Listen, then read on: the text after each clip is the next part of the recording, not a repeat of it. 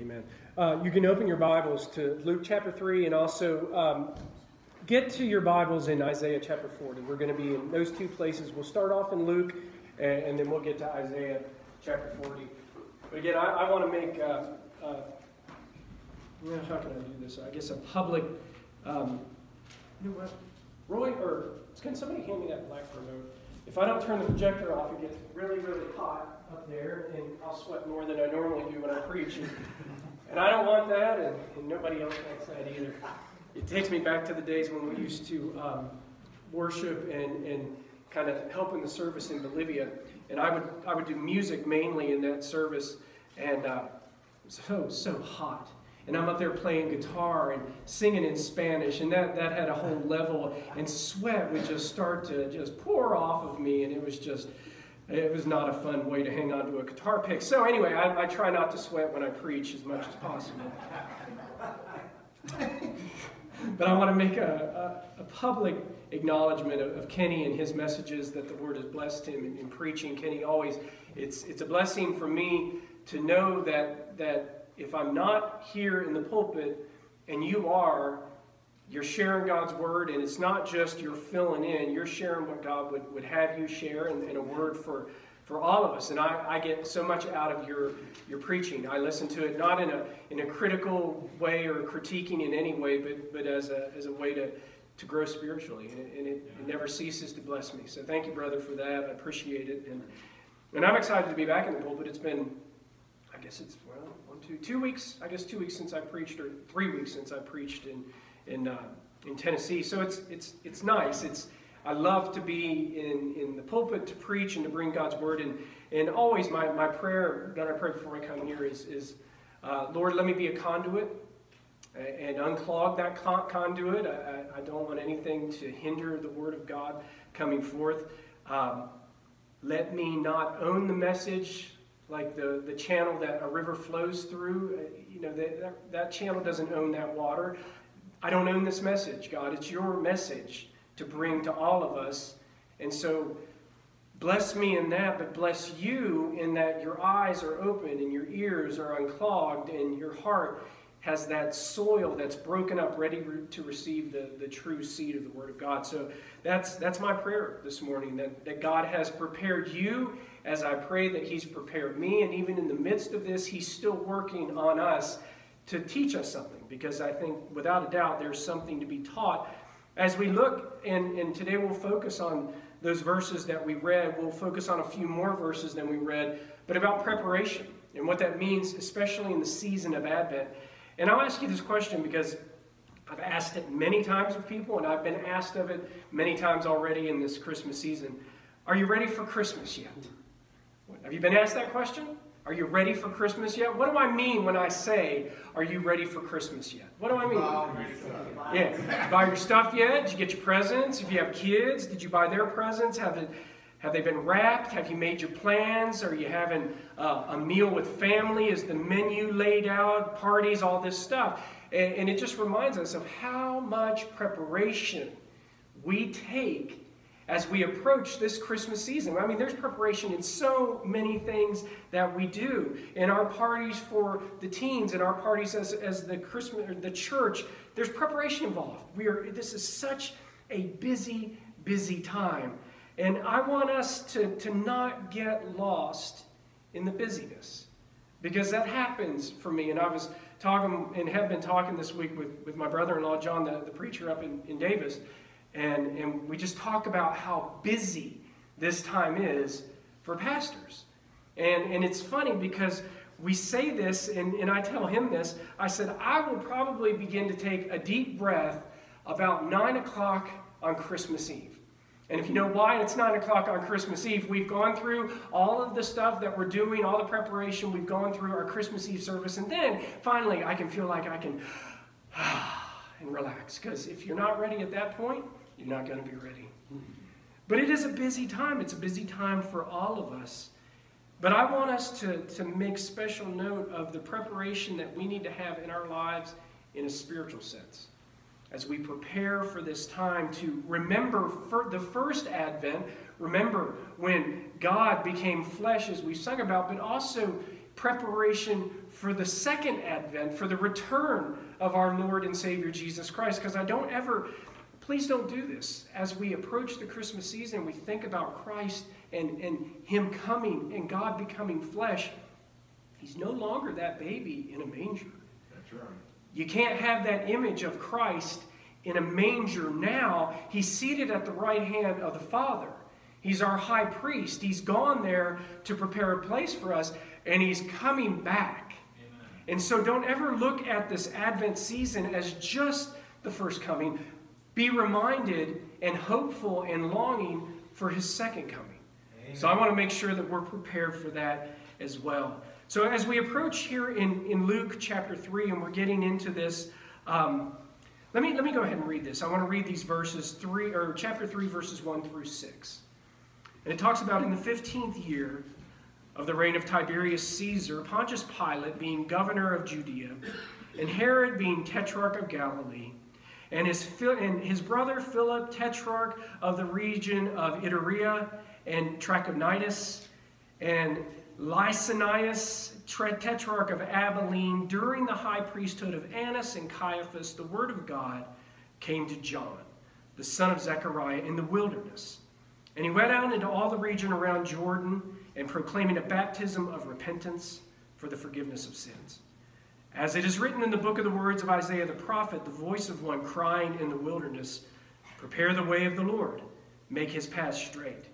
Every valley shall be filled, and every mountain and hill shall be made low, and the crooked shall become straight, and the rough places shall become level ways, and all flesh shall see the salvation of God. Father, we ask your blessings upon your word as it has been read, and now as it is expounded upon. Holy Spirit, we ask, you are here. We know that. We acknowledge that. Teach us. And we pray all of this in Jesus' name. Amen. Amen. I want us to set the scene because Luke has set for us a very historical scene. So we know the time frame. If you go to Jewish history and you read Josephus' works, we know the timetable, the time frame that's here. And I want us to just be reminded of what's already happened. During this time, Jesus has already been born. The Logos, the Word, has become flesh and began His tabernacle period with mankind. So that's happened. Jesus has been born. Jesus has already passed through His teenage years. And when I wrote this down and I thought about this, I chuckled. Sarah, you chuckle as well. John, Lydia, you probably are chuckling as well. Any of us who have raised Matt, Fran, you were probably chuckling as well. Those teenage years. Oh, Lord, help us. When we have children passing through these teenage years. They say it goes fast.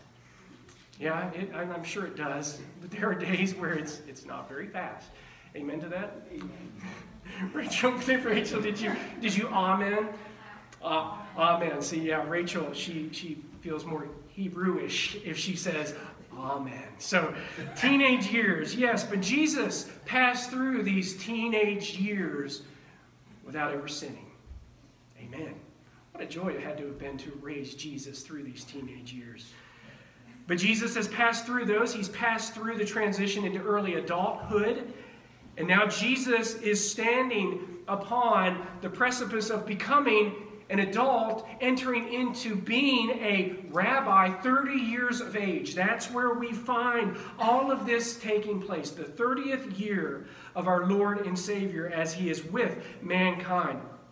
And that's what's on sort of the surface here. We have a man from Galilee, a man who has a mother named Mary and a father named Joseph. And Jesus would have entered into a skill, into a trade. And we know that as being carpenter. He would have been a carpenter, just like his father or the man who raised him. We know truly who his father is, but his earthly father.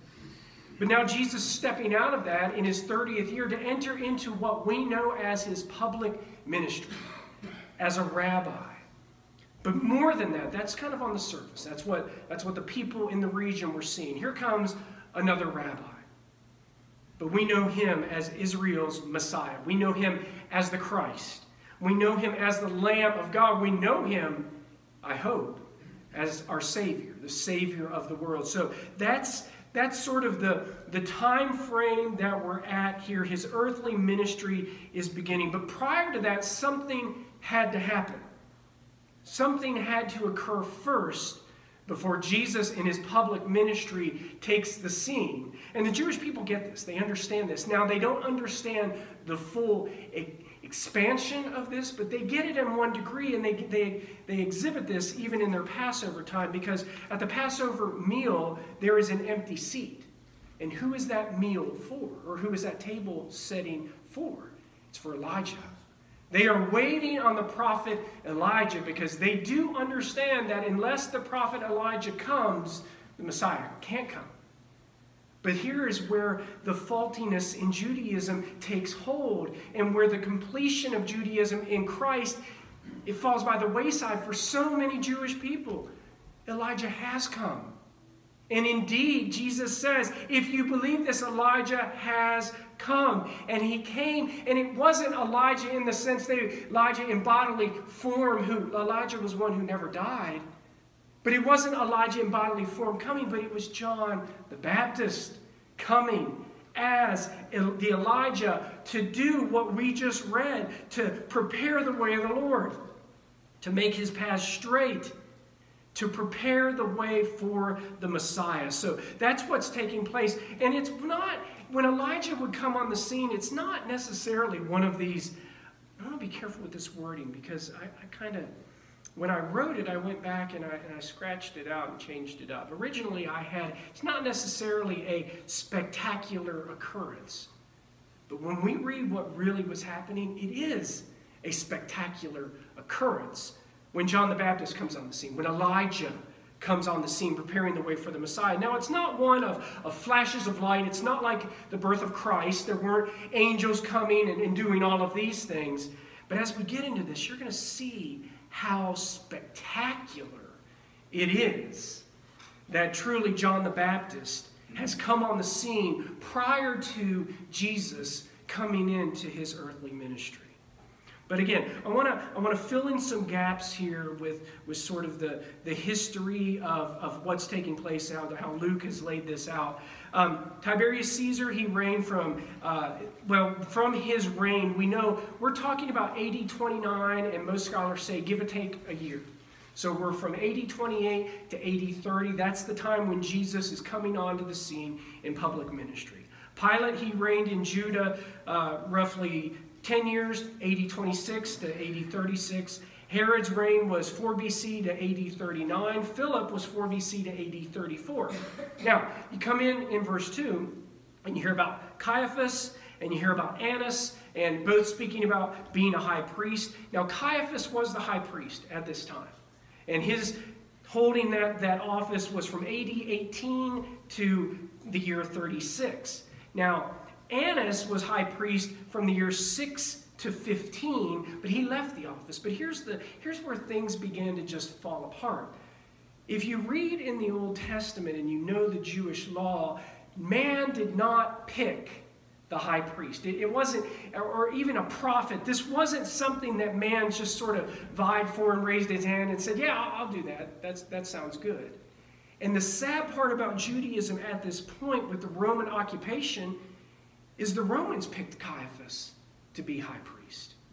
It was never the intent of Judaism. It wasn't supposed to work like that. And you begin to see how Judaism was becoming something less about a religion that was going to connect them with God, but more about political posturing, power, control, politics. And here's the thing, and we need this word, I think, in our day and age. Don't allow religion not to permeate politics, but please keep politics out of religion. Amen. Right. We as Christians have to allow our faith in Christ to affect how we vote, how we do things in what we have here as a democracy in our country. But we better keep the politics of this country out of our religion. That's not how religion, and I mean religion in the truest sense. I don't mean it in just going through the motions. I mean it in living our lives for Christ and for God. Don't let politics come into that. It's so easy. James warns about that kind of thing. He doesn't call it politics, but he's like, be careful who you put preference upon. Don't do that. We have to guard against that. But that's what was happening with the high priest, all of these things. And then we find something happened. And again, the Logos, the Word, Jesus, he's already become flesh. But we find out here in verse 2, during the high priesthood of Annas and Caiaphas, that's why they mention both. Because the reality is, Caiaphas was Annas, he was his son-in-law. So that's kind of showing the relationship there. But during this time, the Word of God came to John, the son of Zechariah, in the wilderness. Now that is John the Baptist. But I want to just kind of camp out on this for a little bit. Because it's not the Logos. It's not that Word came. But it's the Rhema. And here's what that means. The word here means the spoken word. And what that can literally mean is a command. And now when we see that, we know what we should know, what the Word of God is, who God is in this. And so we see that it comes to John. Now, here's the neat thing about the name John. It literally means God is gracious. That's why we named Evan Evan. Evan, we didn't want to name him John because we have, my brother-in-law's name is John, but Evan is the Welsh form of John because we knew that we weren't supposed to have any more children. We've been told it's too risky. You are not supposed to have any more children. We had 3 daughters. I had reconciled my fact that I would have 3 daughters that at some point will all be teenagers at the same time. I'm still reconciling my mind to that reality. I've got 2 now, 1 to go. But anyway, we had come to that point. We can't have any more kids. We're not going to have any more kids. And then when Miriam was 6 months old, we found out God had other plans for us. And there we were, we had, and we didn't know at the time, but we had a son. And we realized God is so gracious to us. And so that's why his name is Evan. And when you think of his name, think of that. Be reminded, because God continually, even though I make fun the fact of having teenagers and children, God is gracious to us with our kids. Amen. We love our kids. You're wonderful kids. I guess kid, you're the only one here. You're a wonderful daughter, Rachel. You truly are. You're a blessing to us, and we talk about it often. But God is gracious. So I want you to kind of fill in these words now that we just kind of talked about. The command of God, Yahweh. The command of God came to God is gracious. So you can kind of see what's about to take place on the scene here. God is giving a command to John, to someone named God is gracious. And John is that last of the Old Testament prophets. He's the last one. But here's what we need to understand. It had been roughly 460 years since there has been a word from God given to a prophet in Israel. 460 years. Let that attempt to let that soak in for just a moment. 460 years. Now, things were going on, but really what was happening a lot during these times between the end of the Old Testament and then where we begin in the New Testament was there was a lot of religion taking place. And I don't necessarily mean that in a good way. A lot of religion was going on, but no prophetic word to Israel through the prophet that God would call. But we find, and we know if you study the life of John the Baptist, God was calling him from even inside the womb because he had a purpose for John the Baptist. He had a purpose for what his message was going to be. But I want to read to you the last verse and a half of the Old Testament from the prophet Malachi. This is God speaking through Malachi. And this is what he says. It's magnificent. Behold, I will send you Elijah, the prophet, before the great and awesome day of the Lord comes. That's verse 5. Verse 6. Well, I'm going to read the first part of it. And he will turn the hearts. That was the last promise that was given to Israel in the Old Testament until the time the word of God came to John the Baptist. in the New Testament, 460 years.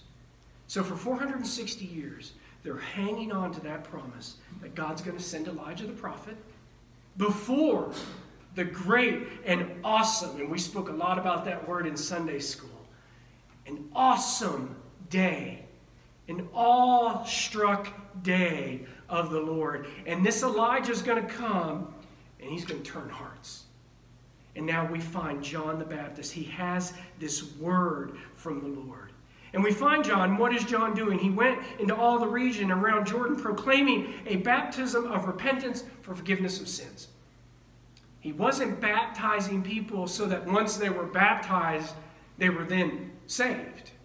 It wasn't a sacramental aspect. And I've heard teachers of Judaism say, and I'll take their word for it, he wasn't probably the only rabbi baptizing. There's the mikvah. There is that aspect of a ceremonial baptism that the Jewish people did. Baptism didn't just start as a Christian concept, but the reality and the fulfillment of baptism did come through Christ. And John is baptizing for the repentance of the forgiveness of sins. And it's the same kind of baptism that we do. What do? If we are baptized before we come to faith in Christ, that baptism is null and void. Amen. It doesn't do anything for you. Nothing. But if we are baptized as we partake in a believer's baptism, it still doesn't save you, but what it does is it proclaims outwardly what God has already done inwardly by the work of the Holy Spirit through His Son, Jesus Christ. Amen. We are making a public profession of faith in Christ, and in a ceremonial way, in a very outward display, we are showing that we've been cleansed of our sins by Christ, and we come out of that water. We are new creations in Christ. We are buried with Him in baptism and raised to walk in a new life. We are new creations in Jesus. And so John is out there and he's baptizing for repentance of sins. He's baptizing because really what's going on here is he is beginning to clear the way for the Messiah to come. Now I want you to go to Isaiah chapter 40. And we're looking at verses 3, 4, and 5 in Isaiah chapter 40. Now I want you to remember this context as well. This is written some 700 years before Christ is born. And we find, and there's a little variation in the translation from the Old Testament to the New Testament, but I love what Isaiah is saying, what God is saying through the prophet Isaiah here. A voice cries, or a voice is crying out. In the wilderness, prepare the way of the Lord. Now let's kind of take this for just a moment. Prepare the way. For whom? For the Lord. In the Old Testament, you see the capital L, little capital O, little capital R, little capital D. We've talked about this before. That means Jehovah. And literally what Jehovah means in Hebrew is Yahweh. So look at what Isaiah is saying.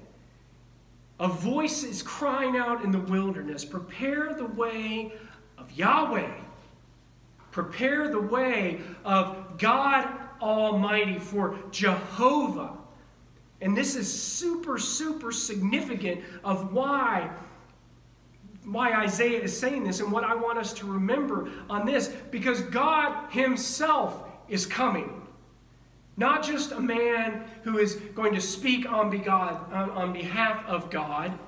Not just a man anointed by God. God Himself is coming to Israel. This was the promise that was given 700 years before Christ was born, before God in the flesh came. But God is telling His people, I'm coming. And here's what's going to happen when I come. Make straight in the desert a highway for God, for Elohim, for ultimately for Yahweh. And here's what the idea is. When a king would be moving into a certain region, they're traveling on dirt paths.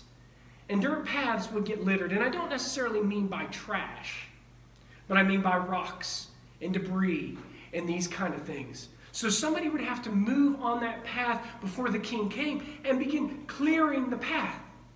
So the king and his procession could come on a path that would not in any way, shape, or form molest him moving into this region. Nothing would hinder the king to move forward on this path. the same thing is true of Yahweh. Isaiah is saying, when Yahweh comes to visit his people, and this is what is so, I don't want to say frustrating, but I just pray and wish God would open the eyes of the Jewish people.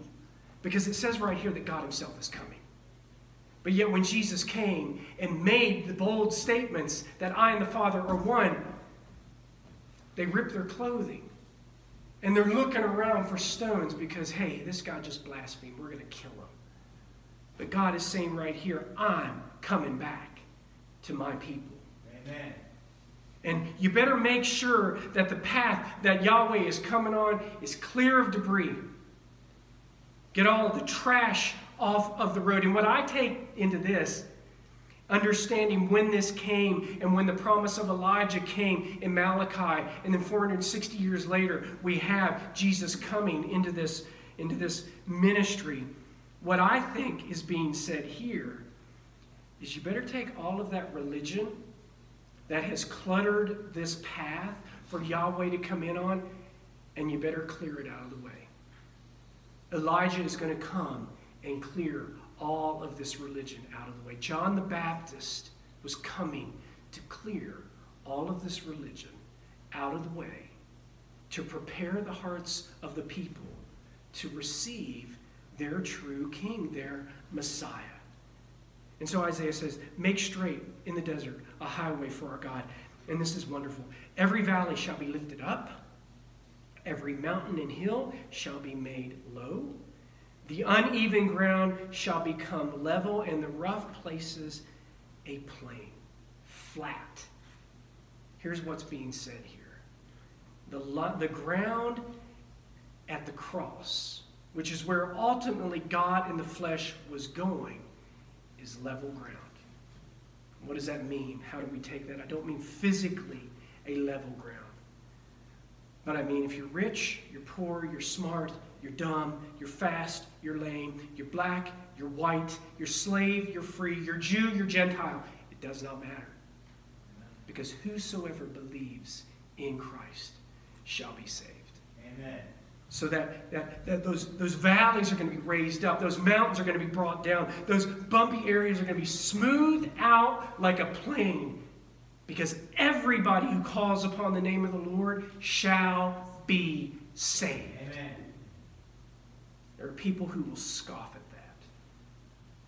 But here's the reality of this. Jump down to verse 5. And the glory of the Lord, the glory of Yahweh, shall be revealed. And this is what unlocks what I just said. All flesh shall see it together. This is a promise. This is a promise, and it's a little seed that was planted in the ground that didn't bear fruit until Christ, and it really didn't come to a full understanding until the Apostle Paul to share what is the mystery of the gospel.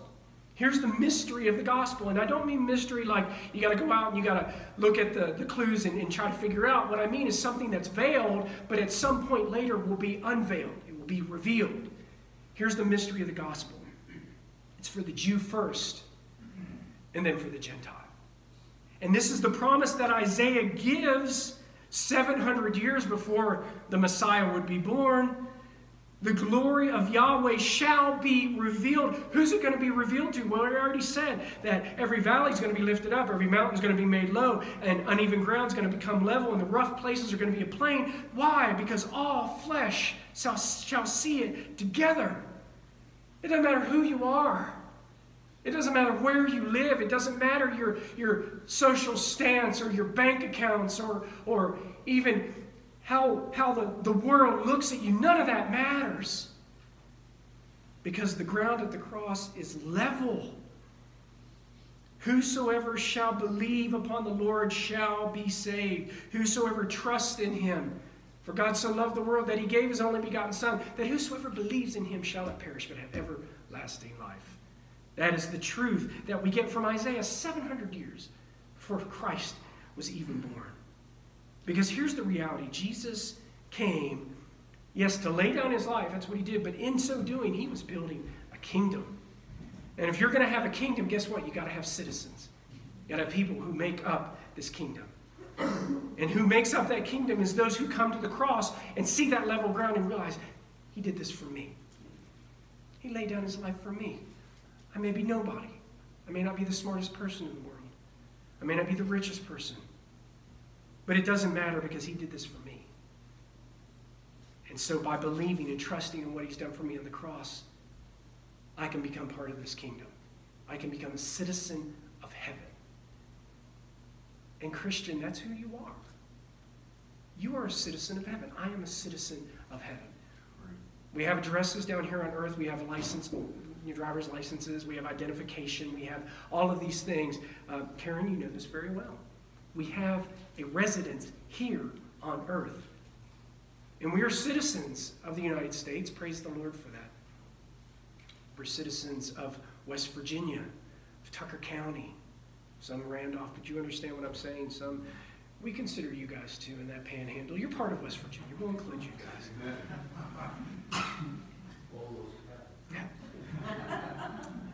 Almost. But the reality of it is we are citizens that transcends all of this down here on earth. We are citizens in heaven because of what Christ has done and because we believe it. We trust in it. We give him our soul based upon the promises that he made. And here's the beauty of the promises that Jesus makes. And I thought about this. When Jesus makes a promise, there's two things involved in that. There's the promise, and then there's power. Now, there are people here on earth, and we've all done it. We've made promises, but we don't have the power within ourselves to keep that promise. And then there's other people here on earth that have power, but they don't make any kind of promises. But Jesus makes a promise, and he has the power to keep it. And he has ultimately all the power, and he makes promises based upon the power that he has. So we have these promises that if we so believe, then we are becoming and are already citizens of heaven. And so you think now what's taking place here. This is what John the Baptist was coming to do, to clear the path littered with 460 years of religious garbage and debris so that the king may come and build a kingdom and make citizens to be with him forever and ever and ever. A voice cries in the wilderness, prepare the way of the Lord, make straight in the desert a highway for our God. Every valley shall be lifted up, every mountain and hill shall be made low, the uneven ground shall become level, and the rough places a plain, and the glory of the Lord shall be revealed, and all flesh shall see it together. Why? For the mouth of the Lord has spoken. The mouth of Yahweh has spoken. There's a promise. There's power. And it shall come to pass. So the question is, number one, are you part of this kingdom? Are you part of this kingdom through what Christ has done for you on the cross? If you're not part of this kingdom, you can become part of this kingdom. You got to reach out in faith. You got to take hold of what's already been done for you. Christ doesn't have to go and be re-crucified, re-buried, and re-resurrected. It's all finished. He said it is done. Just trust in it. Not just up here, but with your heart, with everything you've got. Place your faith. Rest your soul upon what Jesus has done. But are you prepared for this king to return again? We need to be preparing and be prepared and live our lives in such a way and we acknowledge it up here, but I wonder sometimes if we tend to forget in here that it could be any moment that this king returns, that he calls us home, that we go up there to that place he's prepared for us, and forever we will be with the Lord. Are you prepared for that? And I don't just say that to non-Christians, I say that to Christians as well. Are we prepared for that? Are we ready for that? We need to be the wise virgins and make sure there's oil in our lamps because he's coming like a thief in the night. And he is coming because, again, that is a promise and he's got the power to do it. But finally, and this is something that really kind of hits home with me in the Christmas season, is our pathway littered with debris for the return of this king, especially at Christmas time? Is our heart littered with a bunch of stuff that I'm not saying isn't important, but it's not the most important thing during this season of Advent, during Christmas? If our heart's littered with stuff that's preventing the Christ of Christmas to reign supreme during this season, then we need to ask for help and trust in the power of the Holy Spirit to start getting this stuff out of the way, moving it aside. I'm not saying don't enjoy the Christmas season. I'm not talking about not buying gifts and enjoying even the traditions that we hold. Those are fun. Those are wonderful experiences. But there is one that truly supersedes all of that. And that's Christ. And that's Jesus. And that's the fact that the Logos became flesh and dwelt among us. So in a moment we're going to pray. We're going to have an opportunity too, because we're going to end the service today with the partaking of the Lord's Supper. And we're going to take a moment to look within ourselves and to really look deep and to examine our lives. And I want you to examine it in two ways. Number one, don't take this if you're not a Christian. Because number one, if you take it as a Christian, you don't understand this. You see on the front of the table, it says, do this in remembrance of me. You're doing it in remembrance of what Christ has done for you. And if you haven't truly tasted of him, you haven't eaten of his flesh and drank of his blood, and what I mean by that, you haven't placed your faith in what he's done for you on the cross and believe in his resurrection, you're not doing anything in remembrance of him. This doesn't save you. It has no sacramental value. But we do it in remembrance of what he's done for us. So number one, we want to examine, are we of the faith? But number two, are we living out our faith? Because faith in Christ isn't, yeah, I came to Christ 20-some years ago. No, it's, yes, I came to faith in Christ, I was born again, but I'm still living for Christ today. Sometimes we get off the path. If we have, if our lives have gotten littered with a bunch of stuff, we examine ourselves and say, God, examine me. Look deep within me. If there's any way that's offensive unto you, then get it out of there. We're going to take that opportunity in a moment to do that so that we can come before the Lord's table and receive it as it is intended to be received. So I'm going to ask you now to bow your heads. And I want you to pray silently, and I would have Scott and George, if you guys want to come up, and they're going to assist in this. And then I'm going to close this with a word of prayer. But I want to take this time for myself as well to examine, have the Lord examine my heart. So let's bow our heads quietly for just a moment as we prepare for the Lord's Supper.